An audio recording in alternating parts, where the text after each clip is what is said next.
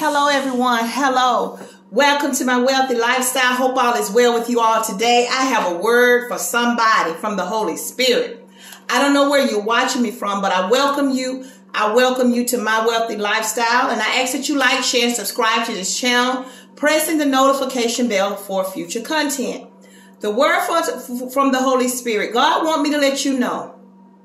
He wants you to get up. He wants you to get dressed. And he wants you to meet the world head on. If you don't meet the world head on, the world will eventually follow you. He's wanting you to get up. Stop looking for everything to come easy to you. Stop thinking that you are going to beat the system or that you are going to be famous. He said you have to start from the bottom. He said you have to start from the bottom. He's not going to give you success until you go get it. He said if you want a job, you got to get a job. You can't sit around and look for the job to come to you. You got to go get the job. And don't think that you are going to decide not to work and think you're going to succeed, because he said that's not for you.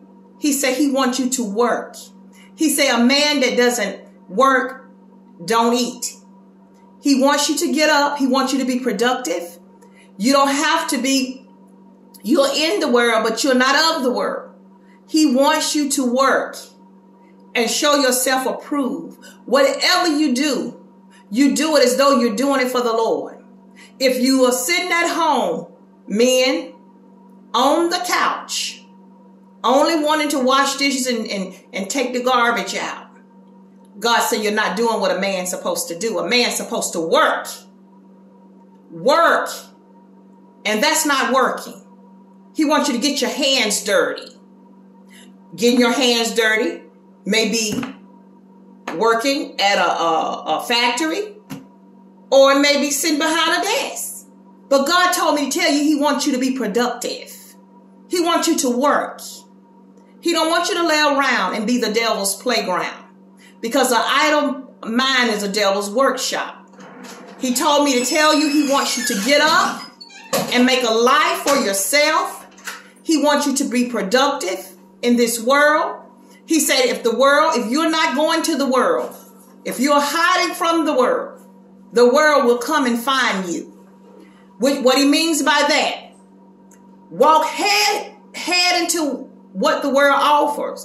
You don't have to be a part of the world to be in the world. You don't have to do what the world do, but you can do what you are called to do. And when you're doing what you're called to do, that's enough. But if you don't know what to do, God told me to tell you to ask him for directions. But you must be productive. If you're not productive, says the Spirit of the living God, you are, an idle mind is a devil's workshop. If you're lying around and not doing anything productive, you will stop living, says the Spirit of the living God. You're waiting for death to come and get you, says the Spirit of the Lord. What lives, lives. And as a man, you must live, and you must go get what's yours. And you're supposed to get it, and you're supposed to be fruitful with it and allow it to be used to take care of whatever family God allow you to have. But you must be productive. It's just like you're sitting around waiting to die. God said he's not going to bring it to you because you want it to be brought to you. God said you're going to have to put in the legwork.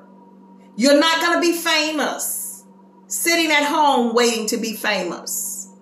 You're not going to be famous just jumping out at anything and working at it, faking it till you make it. God said it has to be an ordained deal. It has to be ordained by him. If you don't have a job as a man and you're able to work, God said go to work. Go to work and show yourself approved, not only in the word of God, but you must work.